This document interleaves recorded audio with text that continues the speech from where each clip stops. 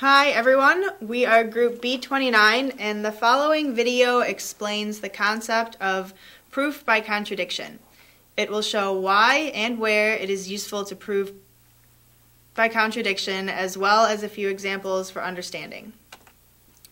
Why are proofs important? There are a number of reasons that computer scientists and engineers should learn how to solve proofs. The first is that it improves your ability to write and build code, algorithms, and complex systems. Second, it trains your mind to think about problems in a more formal fashion. And third, it gives you multiple ways to solve one single problem. So what is a proof? Simply, a proof is a written report of a thought process that is used to reach a final conclusion. The anatomy of a proof is as follows. First, we have the hypothesis, the statement that you are trying to prove. Second, we have assumptions of the hypothesis supported by a theorem or definition to support why that step is possible. And third, a conclusion that proves or disproves the original hypothesis.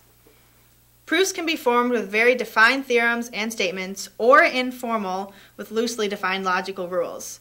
There are multiple ways to solve a proof, including proof by contradiction, proof by induction, and proof by cases. However, we are just focusing on proof by contradiction. What is a proof by contradiction? Proof by contradiction are a form of indirect proof. It does not prove a conclusion directly. Instead, you are to assume that the statement you are trying to prove is false. To do this, you first use the logical negation of the statement. Then you create a logical argument to show that this assumption will be false. And lastly, you will find that the conclusion of the proof will show that you were wrong to assume the statement was false in the first place. And since the negation is false, then the original statement is true.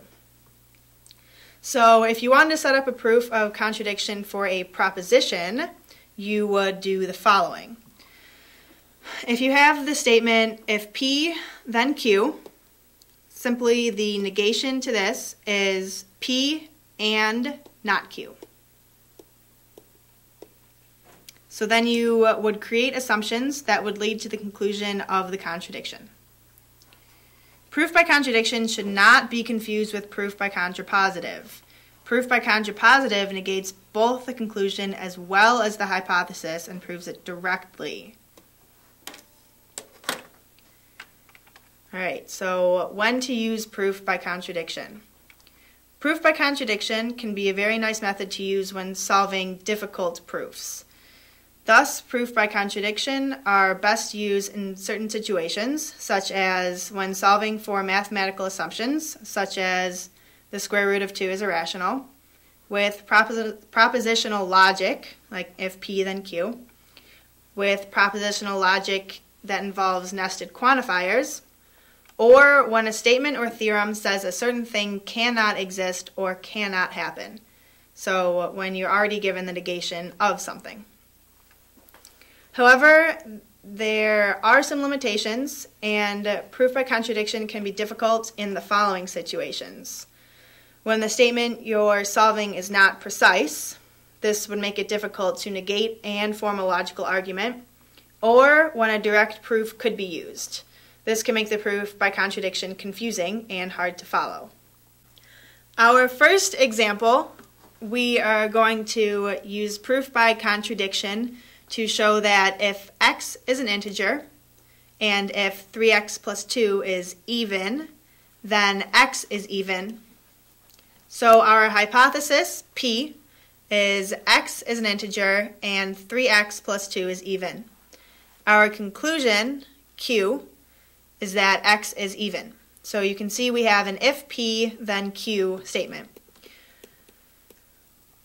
Our contradiction statement is that x is an integer and 3x plus 2 is even and x is odd. So this is our P and not Q statement. So we are supposing that 3x plus 2 is even and x is odd.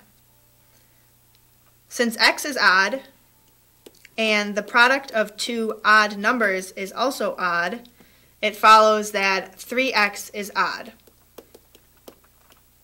So we can also say 3x plus 2 is odd. This contradicts our first statement that 3x plus 2 is even, and this shows us that x is odd is wrong. With the contradiction, we can conclude that if x is an integer and 3x plus 2 is even, then x is even.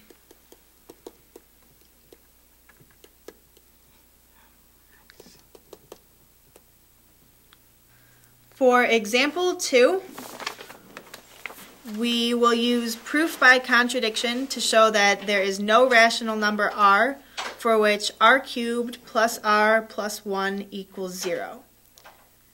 We are going to assume that r equals a over b is a root where a and b are integers and a over b is in lowest terms. So we substitute a over b into equation 1.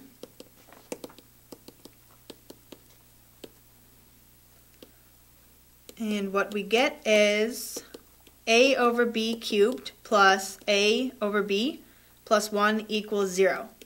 This is going to be our second equation that we'll use. Now we're going to multiply both sides of the equation by b cubed. Here we get a cubed plus ab squared plus b cubed equals 0.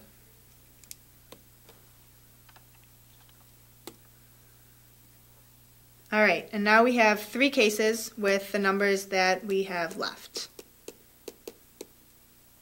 We have the first case that a is odd and b is odd, second case that a is odd and b is even, and a third case that a is even and b is odd.